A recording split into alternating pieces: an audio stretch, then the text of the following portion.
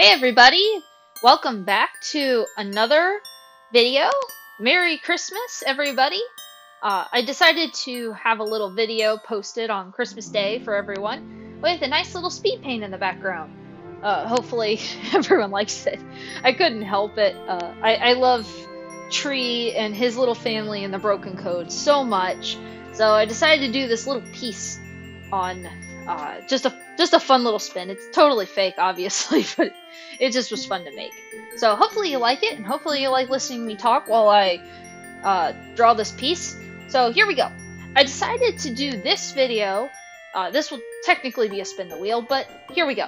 I decided to, instead of doing Tree or Root Spring or Needleclaw as a character corner at the moment, I decided to instead talk about Skyclan as a whole. I want to do some really in-depth analysis later on about clan culture in the different clans. Like how they respond to their different leaders, how they operate and different customs and that kind of thing. I want to do that as a little mini series of Spin the Wheels later on, but for now I really felt like I needed to make another video on Skyclan as a whole, because Skyclan is not handled the best in my opinion in the Warrior Cat series. I do like the payoff that came. Having a Skyclan at the lake now is wonderful. It's great to have a clan that's new and fresh, and I think it's cool that they're a very open clan. I appreciate that. Like, I don't think that's just Leaf Star. Because as you know, I don't like Leaf Star at all. I think she's a terrible leader, but as you know, I do like clans when they work together well and they're peaceful and they are open. So I do like that about Skyclan. I guess my biggest problem comes down to how Skyclan was handled overall in the series. I started the series with Skyclan. I started the Warrior Cats when the Broken Code first came out. So even then, when I had to work through every book, and I did do that, every single book, it took me about 1.5 years, but when I read every book, I still felt like the Skyclan thing was just not paying off for me.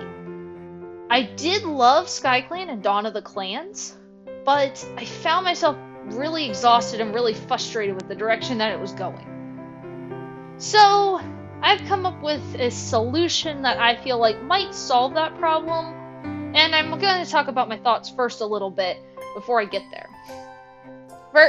First of all, I did want to say that I think having the scandal of an exiled clan is so fascinating. I love that aspect, so that was a genius move, I think. It adds a little bit of intrigue and the possibility that, yes, clans can get pushed out, like Wayne Clan was in the first book, but also never come back. You know, it makes things seem fragile, and who knows, you know, maybe that could happen, you know? I like that aspect a lot. The problem is the payoff, and the fact that Skyclan's Destiny was a terrible book. You know, you can like Skyclan's Destiny if you want, but really there was no theme to that book, and that's the problem. Firestar's Quest was pretty good. I wouldn't call it my favorite Super Edition, but it does its job, and it has some interesting scenes and characters. Skyclan's Destiny, however, is where things fell apart for me. I love Skyclan and the Stranger, the graphic novel, but Skyclan's Destiny was just a pain to get through. I actually had to make myself read 2 chapters every night just to get through it because it was so bad. There's no set theme for it. It's just a bunch of side quests strung together in a book. And I do feel like that's where I stopped caring about Skyclan, because I did care until that book. And yes, I read the whole thing because I felt like it was necessary to justify why I don't like Leaf Star, especially. I think she's a very selfish character. But I'll save Leaf Star for another time. The point of the matter is, this isn't a good book to lead on being sympathetic for a clan like Skyclan. Hawkwing's Journey did a much better job, in my opinion, of making Skyclan sympathetic. I really did start to care again. I still feel like I probably didn't care as much as I could have if Skyclan's Destiny had, say, been better or maybe didn't exist, but it did care a little bit more. And I like Hawkwing. I really, really cannot wait till Hawkstar's a leader. I think he'll be a much better leader than Leafstar is. But anyway, that's just all my opinions. Having Skyclan in the Vision of Shadows arc and now the Broken Code arc, like I've said before, I really do love having them at the lake. I do think that they are a nice clan to have. I think that they're very peace-loving, and I think they're needed. They provide a lot of balance. They're kind of like River Clan, but less willing to close themselves off, which just makes it... I respect River Clan if they want to close off, but I do like that Skyclan is willing to be involved to have peace instead of just saying, forget it, I'm out. You know? I do like that. I just think that's their culture. I also love that they introduced the mediator position. I think it's a neat aspect of Skyclan that they're very flexible because they are kind of a ragtag group of former kitty pets and rogues. I think they understand that whole not having set positions, or positions can be flexible and you can pick and choose. And I like that they, decide to have a mediator. I think every clan should have a mediator in my opinion, but I love that they provided that for Tree specifically. I think it's a wonderful addition to the book, and I think it's a cool, just in general, it's really neat. I'd love to see them do more with that, and I think that's cool. I also like too that they don't make Tree not have a mate either, which is also nice, because I was kind of worried actually at first that they'd treat it more like a medicine cat position, but they don't, which is also nice. And if any clan's probably ever going to let a medicine cat get married, it will probably be Skyclan. If any clan ends up doing that. Anyway, so my opinion is that Skyclan was at its best in Firestar's Quest, Hawkwing's Journey, and in Dawn of the Clans. Dawn of the Clans Skyclan is just kick butt in Dawn of the Clans. And I also think it's just so funny how ThunderClan is really a product of WingClan and Skyclan and not its own clan. That's just funny to me. I really didn't expect that at all. When I first picked it up. Once I saw Clear Sky was the main cat, I'm like, ah, yeah, Skyclan. But, until that point, I was like, huh? I was like, oh, where's Thunder? And I'm like, oh. But yeah. So anyway, I thought those were great. But I think the problem really lies in that Skyclan, even though all those books were good, Skyclan really should have had its own arc. And I know, hear me out. This, I think some people would be like, ah, no, not an arc focused on Skyclan. Ugh. And Vision of Shadows ended up doing that, but not really.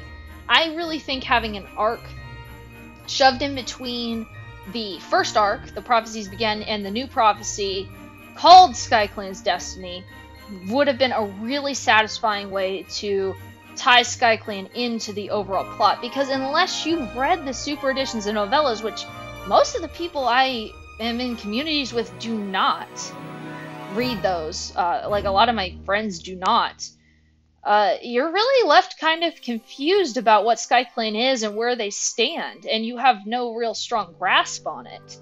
I think having Skyclan be in the arc, so that way all of those super editions and novellas are just supplemental reading, or just something a super fan, for instance, could pick up and read, or someone who's obsessive like me and has to read everything for some reason, that they could just read those, but you could still read just the arcs and get everything you need out of them. At least that's my opinion. Having an arc like that, I think, would be the best way to do it. So I think, in my opinion, they should have probably taken Cloudstar's Journey, because I really expected there to be the journey and finding the gorge in that book. That book really disappointed me, which I don't think I mentioned earlier. Yeah, Cloudstar's Journey really disappointed me. I really expected it to entail finding the gorge and, just something about that, but instead it really just felt like, yeah, Skyclan's crumbling and you end up at the same place that you already know the thing happened, so it didn't accomplish much. But I would have loved if they had expanded on Cloudstar's Journey, and instead made it like prologue and epilogue material for the whole arc. And then moved Firestar's Quest into that arc. Made it maybe the first 2-3 books, Skyclan's Destiny, take out the whole stick thing and whatever. I don't care. Why was that in Skyclan's Destiny? If you haven't read Skyclan's Destiny, you're probably super confused because it doesn't amount to much. It's just so confusing. There's no payoff for it. Not even when Hawkwing completely kicks that one cat's butt. It's just ridiculous. You know? Take all that crud out. Make Skyclan's Destiny the middle part there. And probably even weave in some part about Soul. So that way at least that's in the plot and you get some foreshadowing. But I also think that could have made things so much more interesting. Because then it could have given Firestar a good send-off as our main protagonist. Because I did like him as a protagonist. I know a lot of people are kind of about Firestar, but he's a good guy. And I think that it could have been really interesting to have him and Sandstorm probably taking the protagonist positions for the first 3 books. And maybe for the last books you could have had Leaf Star, Echo Song. I would have even read a book from Sharpclaw. And then have Cloudstar take those prologues and epilogue material. I think Echo Song especially could have been a really interesting protagonist. I think she has a lot more to say. I really am sad she died. She was so cool, I loved her. But yeah, that's just my opinion. I think doing that would have had a much more satisfying build-up for Skyclan in general to be in the main series. But anyway, that's overall my thoughts.